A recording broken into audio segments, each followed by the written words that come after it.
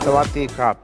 It is an honor to be able to speak to you again today. And today, I'm going to take you deep on one particular topic, which is the future of energy and the disruption that is coming in energy and how it will affect or how it can affect Thailand. So you've heard a bit about me. What you don't know is that for the last 7 or 8 years, I've been heavily involved in the energy sector, really coming from an environmental standpoint. I wrote a book in 2011 about innovations in sectors like energy to overcome environmental challenges, and I now work as an investor in the energy sector as well. I'm on the board of this organization, E8, or Element 8. 8 is the carbon atom, is the eighth element, where we invest in early stage startups that hope to be the next Teslas or solar cities. And this is an attractive area because energy is a $6 trillion a year industry. It is by some measures the most valuable industry on planet Earth. But there are reasons to care about energy that go beyond the financial, because energy is also a fundamental issue of human flourishing. We are in the 21st century, and yet we have 1.2 billion people on Earth that do not have modern electricity. And when you look at this composite satellite photo from space of the Earth, those dark areas on the map are places where either no one lives or people live lacking modern energy. Now, as recently as 1990, 1/3 of Thailand did not have electricity. But of course, now electricity is universal throughout Thailand. And while many countries, such as the US and Europe, have peaked in their energy use and have energy use flat, in Thailand, we will see total energy use double over the coming 15 years or so. So this is an emerging energy consumer. But there's challenges with energy, because the way that we use energy also causes serious problems. The World Health Organization says that, updating this, more than 6.5 million people a year die from air pollution, almost all of it from coal or from the emissions of motor vehicles. And there's this other, more systemic, more global issue with energy, that the emissions of carbon that we produce accumulate in the atmosphere, and they have led to a progressive warming of our planet. 2014 was the warmest year on record on planet Earth. 2015 beat 2014, 2016 beat 2015, and 2017 just barely came in below that. Weather and climate are noisy. We will see this chart fluctuate from year to year, but over the long term, it will keep going up and up and up. And you have had a taste already in Thailand and in Bangkok of what this means. When you look at the flooding that happened here in 2011, or even more recently, you see what the future may hold. Now, we cannot say that this was because of climate change, but we do know that a warmer atmosphere makes cases of extreme rainfall more frequent and more likely. But if we continue out further, if we go out to 2070, say, or 2100, at the end of this century, we are looking at sea level rise of roughly 1 meter. And the areas in blue on this map of Bangkok are less than 1 meter above sea level.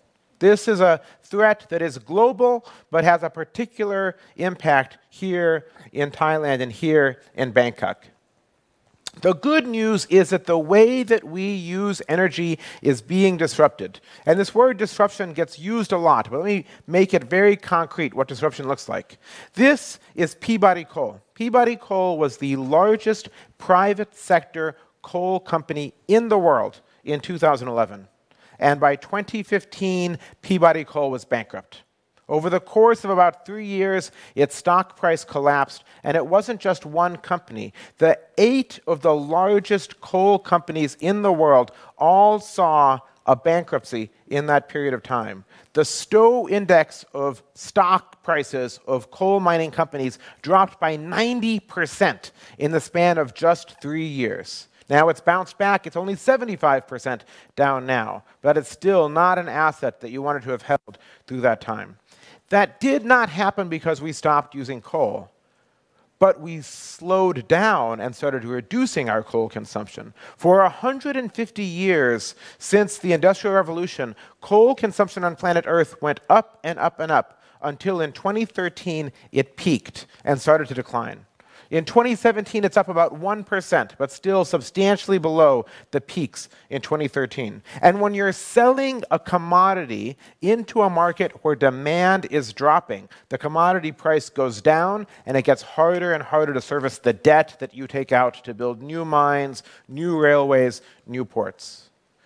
This disruption was driven by a number of things. A switch to more of a services economy, more energy efficiency, cheap natural gas in the US. But this disruption now is going global, and it's being driven overwhelmingly by the rise of clean energy.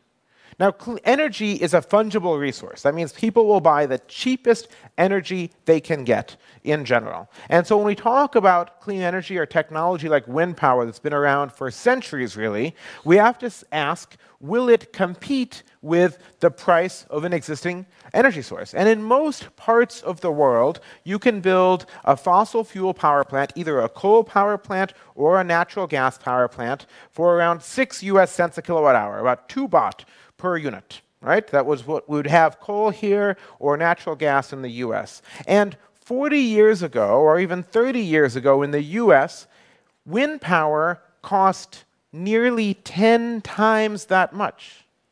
And it was only deployed because of government policies and subsidies. But that has changed because incredible innovation in the sector has brought down, this is the unsubsidized cost of 20-year wind power contracts in the US, have dropped by a factor of 15 over that time. So now in sunny parts of the world, you have incredibly cheap wind power deals being signed. Again, remember that price of about 2 baht per unit for new coal or new gas. In Morocco, we have wind power contracts signed late last year at less than 1 baht. In Brazil, we have a wind power contract signed early this year at 2/3 of a baht. In Mexico, just slightly cheaper than Brazil, 0.6 baht for 20-year unsubsidized contracts for wind power. And you see in country after country, the price of wind power is declining. That red dashed line, that is the fossil fuel parity price. And it doesn't matter where you are. Everywhere around the world, the price is coming down.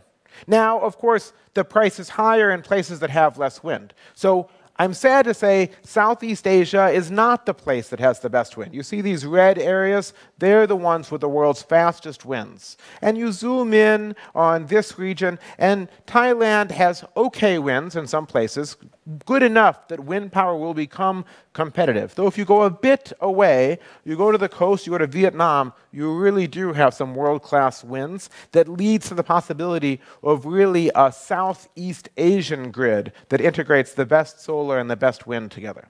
So wind power prices will keep coming down. They will drop by another factor of 2 as wind power scales. And that's tremendously exciting. But I want to move to what is even more exciting, which is the incredible decline in the cost of solar.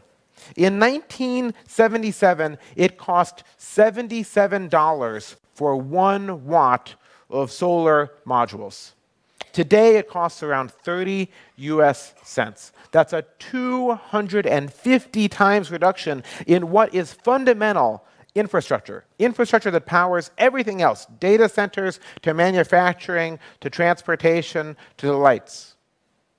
This is unlike anything else. The cost of building buildings has not dropped by this much. The cost of building trains has not dropped like this. The cost of building ships has not dropped like this.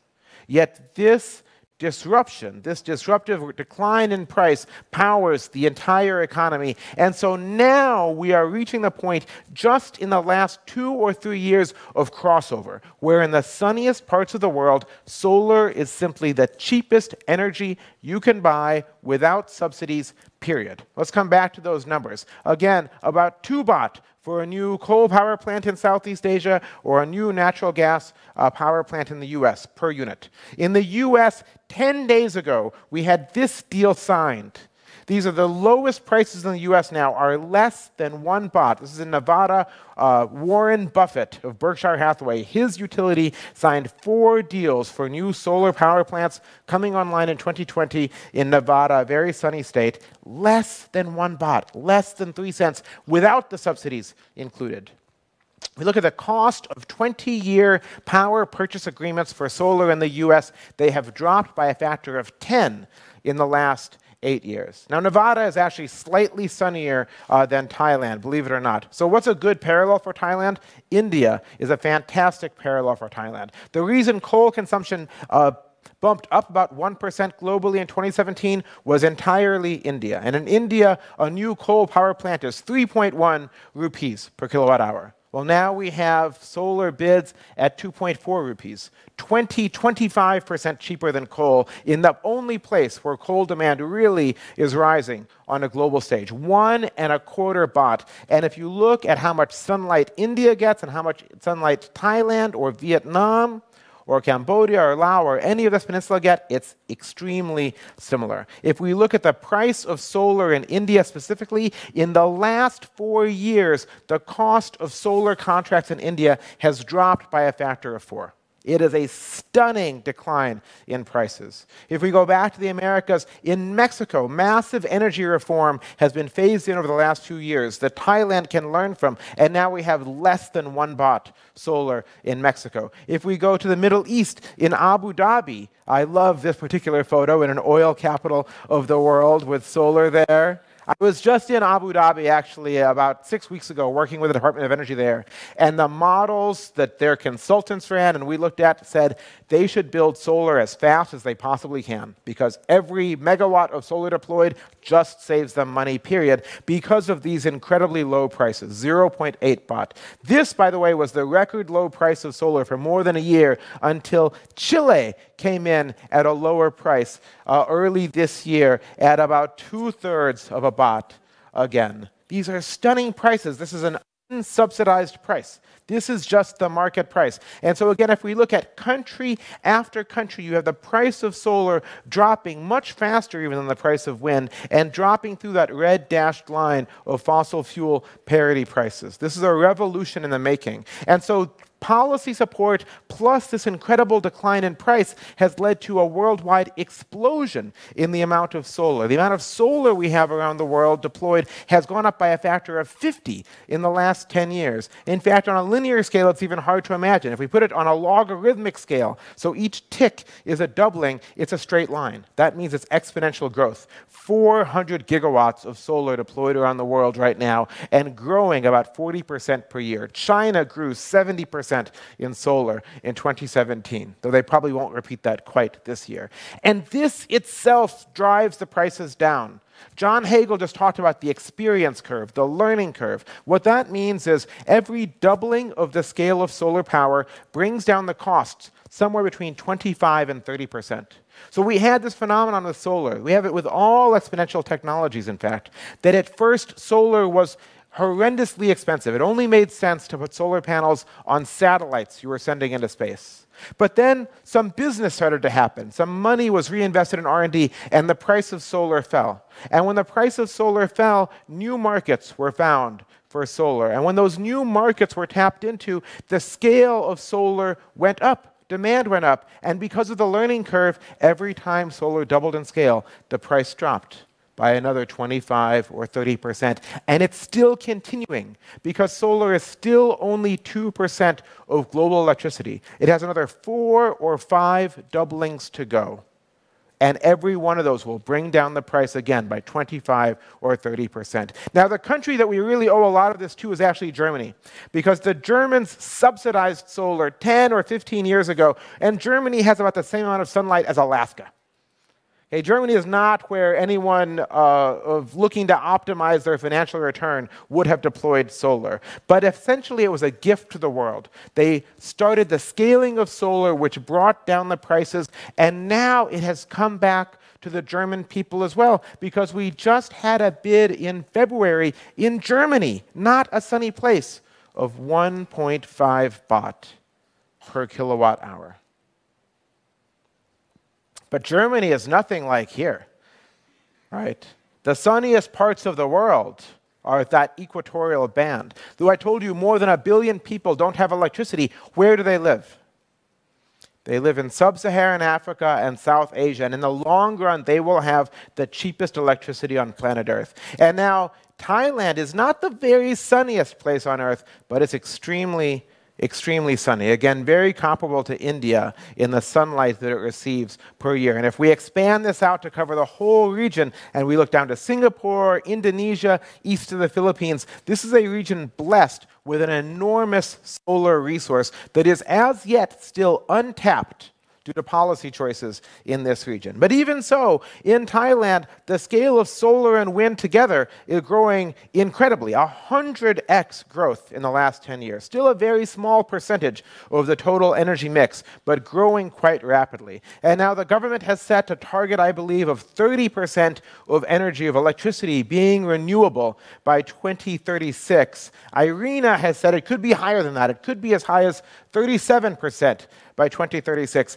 And the interesting thing to me is they say this would save Thai consumers 9 billion US. There's a 300 billion baht each year, because it will be the cheapest source of energy here as well. It's not yet. Thailand is in an unusually expensive market for solar. It should be much cheaper given how sunny it is, but it is changing rapidly. This is a set of charts from Bloomberg that looked at how much more expensive is solar than coal. And what they found is this, that in Thailand, in just over the last 2 years, the price gap between solar and coal has almost entirely gone away. And in the next 6 months on this pace, we should see solar contracts signed in Thailand that are below the coal parity price. And this is true not just of Thailand, by the way. This is true across Asia. You see, in China, we're basically about to reach parity. In India, as you saw, we broke through the line of parity last year. In Thailand, we're in the next 6 months. In the Philippines, we're basically there right now. Indonesia has a little ways to go. The next 18, 24 months, we'd say. Vietnam, the next 12 months. Across this region, Singapore, very similar to Thailand, actually. Across this region, solar is about to break through to be the cheapest source of new electricity, and that will change the energy mix much more than any forecast or any government plan accounts for today. So solar will keep dropping. Because of that constant doubling, the price of solar will drop by another factor of 3 over the next 10 to 15 years. Now, of course, the sun doesn't shine all the time, unfortunately, right? So what do we do when it's dark or when the wind doesn't blow? In fact, combining solar and wind is a very good idea. It's a reason that we might want to have a Southeast Asian energy grid to bring in those good winds from Vietnam and so on. But there are other options as well. One of the most effective ways you can store energy is if you have a hydro facility to pump water into it. And Thailand is actually a leader in what we call pumped hydro. Use excess electricity to pump water, and when you need electricity, you pump it back the other way. Right? But that only scales so far. You have to have the right geography for that. And to get to scalable energy storage, we have to crack the technology challenges of storage. And this is now the most exciting area in clean energy. I'll show you. You all know who this guy is? Is this Tony Stark? Okay. He's the closest thing we've got. Elon is announcing the Tesla Powerwall batteries about 2 years ago, and Tesla took $1 billion in pre-orders for this battery in the first week that it was announced, before they shipped any units. And the funny thing is, this battery is actually a whole bunch of Panasonic cells in a Tesla case. So Elon is a brilliant businessman, among other things. But the point I want to make there is it was not a Tony Stark moment. It was not a sudden scientific breakthrough. It's that batteries, like solar, are an exponential technology that have been continually dropping in price 20–25% per doubling. Since 1990, the price of batteries has dropped by about a factor of 25 or 30. And forecasters, for some reason, have missed this. Here's a set of forecasts made in 2013 of what would happen to battery prices around the world. And you see the US Department of Energy forecast there would be an incredible 30% reduction in battery prices by 2048. What actually happened? Since 2010, the actual price of lithium-ion batteries has dropped by 80%. It's dropped by a factor of 5 in just the last 7 years. And it looks like by 2020, it will drop in half again. So you have to bet on the innovators and not the forecasters. Everyone has status quo bias. Everyone intuitively expects the future to look like the past or the present, and in many ways it does, but not in technology. And now batteries are still very expensive. To put electricity into a battery and pull it back out is maybe 15 or 20 US cents. 5 or 6, maybe even 7 baht. Super expensive. But in markets that have a spot market, where the price of electricity behind the scenes fluctuates throughout the day, that's worth it.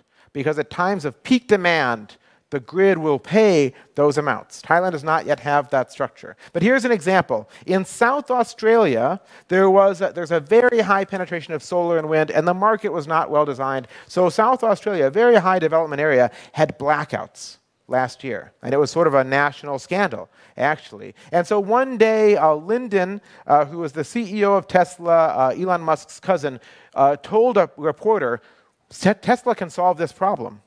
We can build a battery there in South Australia that will take care of this problem. And in fact, Elon committed that they could build it in 100 days, or Australia would get the battery for free.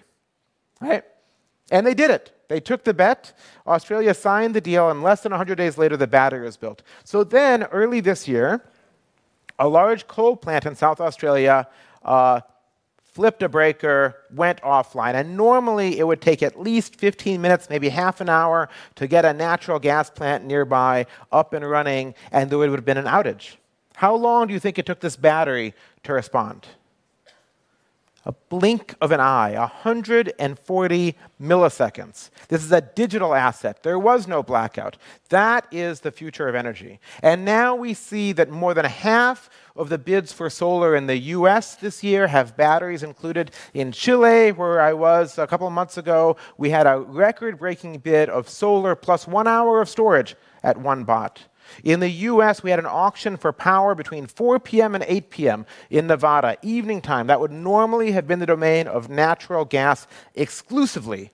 And yet the company that won that bid was First Solar, using solar panels and batteries. And we see that as batteries scale, they drop in price at basically the same price as solar. Here's the price of solar dropping with scale. Here's the price of lithium-ion batteries dropping with scale. So batteries are a decade behind solar. Solar will drop by another factor of 3 in price. Batteries in the next 10, 12 years, I believe, will drop in price by another factor of 5. And that starts to bring them to the level of 1 baht, 1.5 baht to round-trip power in and out of a battery, and that starts to be disruptive to whole-scale grids. And that's just one technology. All of this is just lithium-ion batteries. Behind that, we have a dozen more energy storage technologies. Here's one. Here's a company I invested in, one of my portfolio companies. They make a flow battery. It's big, it's bulky. You would never use it in your phone. It's too heavy, it takes up too much space. But where your phone battery might be good for 1,000 charge-discharge cycles, you can do 20,000 charge-discharge cycles with this. You can build it and operate it for the same lifetime as a power plant for 30, 40 years. So there's a dozen more innovations like that, and the price of batteries will keep coming down as well. So I keep using this word cheap, right? That's a crazy word. We would never have said cheap and clean energy at the same time 5 years ago. We all knew we should go clean for a lot of reasons, but everyone assumed, as the Germans experienced, that it would be extremely expensive. But while the cost of energy fluctuates, the cost of technology does what? The cost of technology only goes down. And so now even very conservative organizations are seeing this. This is the IEA, the International Energy Agency, the world's experts on energy. The IEA is not what I would call an exponential organization. Okay? I will show you. Let's look at the IEA's forecasts for how fast will solar grow around the world. You have to read from the bottom. So at the very bottom, the light blue line, that's their 2002 forecast. They said we'll have 50 gigawatts of solar by 2030. We have 400 gigawatts by the end of 2017 in actual reality. So in 2004, they said, well, we were a little bit low in our forecast. We're going to lift our forecast. And then in 2006, they said, well, we were a little bit low in our forecast. We're going to lift our forecast. And in 2008, lift our forecast. 2009, lift our forecast. Every year, it's gone up. Every single year in the IEA's history, they have lifted their forecast for solar. And they still don't get it. They're still making linear forecasts when the growth is actually exponential. But even this organization that has been wrong on every single prediction it has ever made about solar in the history of its existence says solar will be the #1 source of electricity worldwide. It'll be 4 cents a kilowatt hour. We've already seen cheaper than that. And that rooftop solar will be unbeatable because of the avoided costs of transmission. Right? That's the IEA. And so when I come back to the government policy here, the forecast of 30%, or even the IRENA forecast of 37%, I think that's a low forecast. I think market forces can drive it to be much, much higher than this because of that declining price. And if we go back to that declining price, here's a chart I really like, actually. This is not a forecast chart. This is a historical chart from AllianceBernstein. AllianceBernstein is a private equity firm in New York City. They're not environmentalists. They are about finance and investment and making a profit purely. And they put out this chart 3 years ago now, and across the bottom, you have the price of coal, gas, and oil. And then on the right, that gray line, what is that? I think someone's child took a crayon and drew on their parents' report. Is that what happened there? I think so. That's the price of solar. And if we layer in the price of wind and the price of battery storage, this is what disruption looks like. Now, this is a 70-year chart, let's be fair. But that's what disruption looks like. This starts to look like a Kodak moment for the energy industry as we know it, right? We don't use that as a positive anymore. Now, let me be totally clear. I love Kodak, but let me also be totally clear. This transition will not be that fast. This transition will still take decades. And the reason is we build these capital assets, these power plants, these ports, these railways, we build them to operate for 30, 40, 50 years. There will be trillions of investment needed to make this transition. I wish it would be faster. Even so, the disruption is plainly happening now. Last year, China canceled, by the end of the year, more than 160 planned coal power plants. 40 of them had already started construction. Billions of investment not made, and at least 10 billion in investment just written off. Because even if solar isn't quite as cheap as we'd like in China yet, we know that it will be.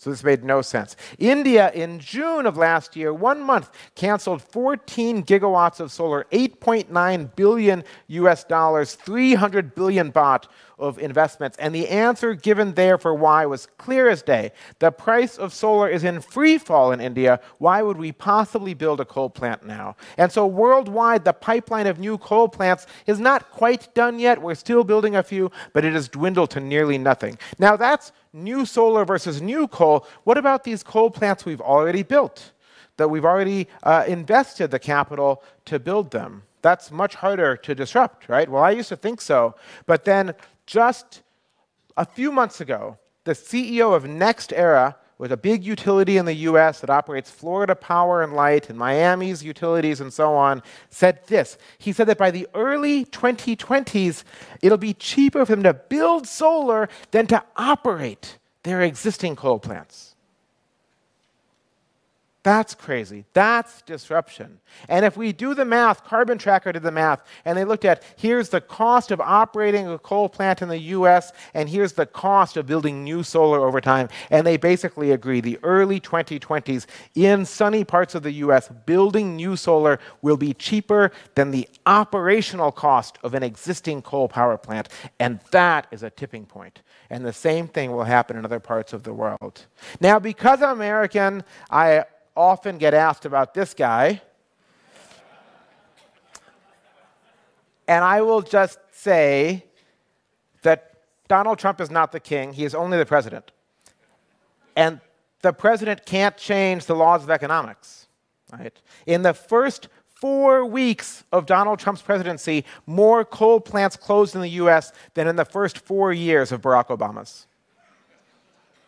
Because that's the power of innovation and economic disruption. And so in the US, if we look at the last 2 years, here's the reduction in coal being used for electricity, but now solar and wind are stealing share from natural gas as well, and that's the reduction in natural gas used for electricity in the last 2 years. But now I want to come back to Thailand because I just saw a funny thing on the internet, which is I saw a minister here talking about more coal being planned in Thailand. And I understand we need electricity. Thailand needs electricity to flourish and grow, but this makes very little sense to me. It makes little sense because of the prices, and it makes little sense because Thailand is a massive coal importer already, and every dollar spent on coal is leaving the country. Right? But most of Thailand's electricity is not coal, it's natural gas. And natural gas is a bit different. 70% or so, not quite that much, but a lot of Thailand's electricity mix is natural gas. But with natural gas also, Thailand went from being an exporter to being an importer of natural gas in around 2000. And if we look at the Department of Energy's projections, they project that over the next 18 years, the production of natural gas in Thailand will fall by more than half, and the imports will climb by about a factor of 5. And those imports are very expensive gas. They're liquefied natural gas, LNG, brought in on these massive tanker ships. And if we look at the price of LNG today, that electricity is 4 baht a kilowatt hour. And the natural price of Thailand's solar is around 1 baht. That's where Thailand should be landing in the coming years with some market reforms. So this, to me, is the future of Thailand. And when someone tells you we're going to use more coal or more natural gas, ask why. Ask why you can't have a solar price like India has, and why that isn't the natural choice for the future. So all of that was about one energy type, electricity. But I want to talk briefly about the energy we use to move ourselves around as well. And that is almost entirely oil. And that is actually Thailand's biggest energy import, that big red area. And this also is being disrupted. This is a global commodity. The price spikes when even a 2% change in supply versus demand can send the price gyrating up or down by a factor of 5. But if we were talking about oil 10 years ago, we'd be talking about peak oil production. We can't get enough oil out of the ground. Oil will be $200 a barrel, $300 a barrel. We don't talk about that anymore. Now, what we see is what happened to coal happening to oil. Peak oil demand, the moment at which technology is reducing our consumption of oil. And I'm not the first to see this. In 2000, Sheikh Yamani, who was the Saudi oil minister for more than 20 years, said this to his fellow sheikhs. He said, "The Stone Age didn't end for a lack of stone. And the oil age will end with oil still in the ground." He's saying, look, people invented bronze, and bronze was better than rock. And so the rocks became worthless. And the world is going to do the same with transportation. And it's happening now with the electrification of transport. David talked about this a little bit yesterday. This is what we used to conceive of an electric vehicle as. And most disruptions come in from the low end, but Tesla did this amazing thing of coming in from the high end. They understood this virtuous cycle. They came in with a very high-end vehicle, $250,000, that funded their luxury car, which funded their more affordable sedan. And now Tesla, as Peter said, is fighting for its life. Tesla might not make it, but who cares, really? From a global standpoint, I do care. I do want Tesla to succeed. But even if Tesla went under, the shift to electric vehicles is now unstoppable, because now every auto manufacturer in the world is working on electric vehicles with longer ranges at lower costs. Volkswagen announced about a month ago they would spend $25 billion just to secure battery supplies for their vehicles over the next few years. GM has said their future is all electric, 20 new electric models coming in the next 4 to 5 years. And the total volume of electric vehicles is still tiny. There's still about 1 out of every 300 vehicles. 1 billion cars on the road, only 3 million electric. But the growth rate is astounding. It took 20 years to sell the first million electric cars. It took 18 months to sell the second million. It took 8 months to sell the third million. And it's going to take about 4 months, 5 months to sell the fourth million. 58% annual growth. And again, the forecasters missed it. Here's the US Department of Energy in 2015 saying how many electric vehicles will we have with a 100-mile range, that's a blue line, or the 200-mile range, that's the red line. You might not be able to read it, it's so low. Let me help you out. They said 20,000 electric vehicles in the US total by 2040 with a 200-mile range. How many Model 3s has Tesla taken pre-orders for? Right? About 500,000, one manufacturer. Right? The forecasters have status quo bias, and the future is not like the past. In fact, we have this virtuous cycle. The most expensive part of an electric vehicle is what? Battery. As we sell more EVs, we sell more batteries. Battery prices do what? They go down. That means the whole electric vehicle cost goes down, and that means electric vehicle sales do what? They go up. That virtuous cycle spins and spins and spins. And in fact, on this trajectory, electric vehicles are on pace in the next decade to be the cheapest vehicles. You could have a car like the Model 3, a 5-seater car that accelerates like a Porsche with self-driving features cheaper than a 2-seater smart car. And if that sounds absurd, consider that this is the entire engine and drivetrain of an electric vehicle. And this is the engine and drivetrain of an internal combustion vehicle. Right? The only reason EVs are expensive, 2 reasons. 1, batteries are still expensive. That's changing. And 2, they're made in small volume. But once they're made in volume, like internal combustion engines, there's every reason to believe this will be cheaper than this. And then they will combine with 2 other trends, with self-driving vehicles, because self-driving, which every manufacturer is going after, will create more and more reasons to use services like Grab or Uber. They will shift us in that direction as it becomes more and more convenient.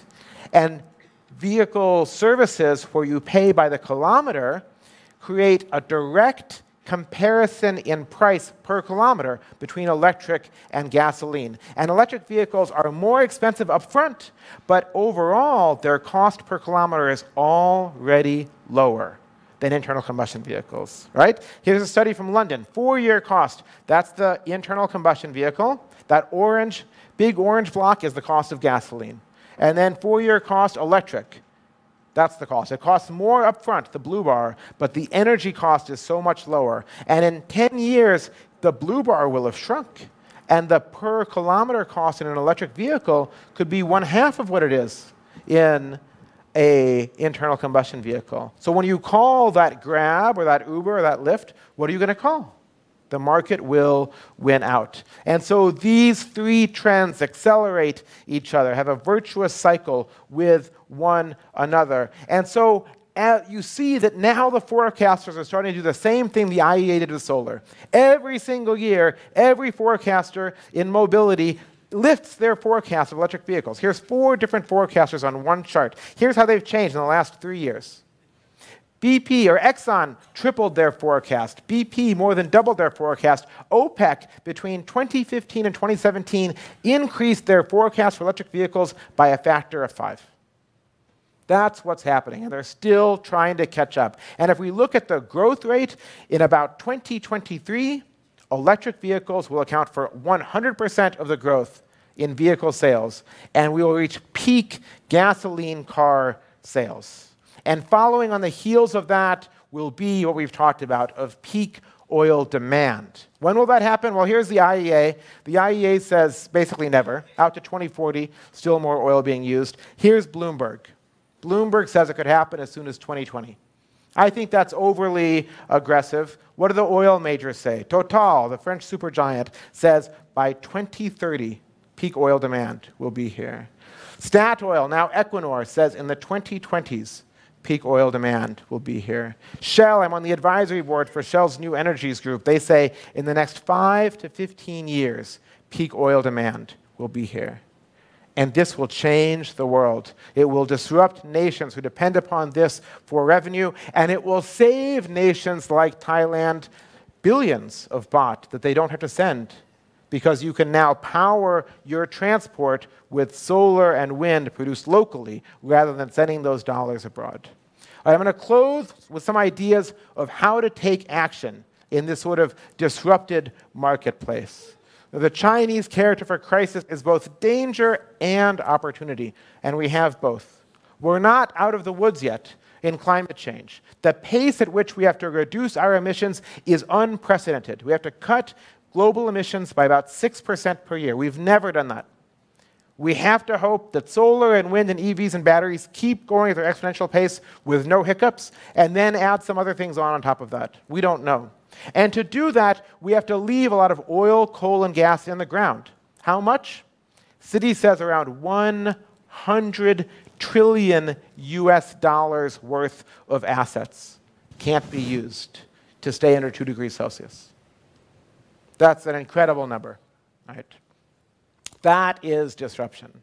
Now, in this disruption, there are winners and there are losers. So here are a set of 6 pieces of advice that I have. First, this is technical terms here.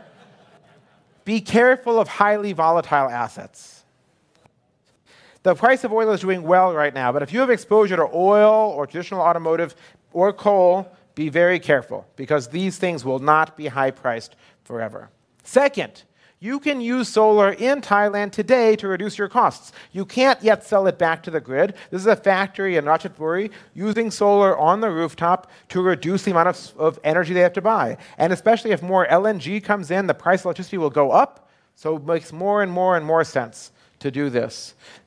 3, and this is advice for Thailand as a nation, get energy independent. There is no need to send billions, hundreds of billions of baht abroad every year. Half of Thailand's energy is imported. On current plan, by 2030s, that would be 3/4 of Thailand's energy would be imported. That is baht being lost from Thailand. How much?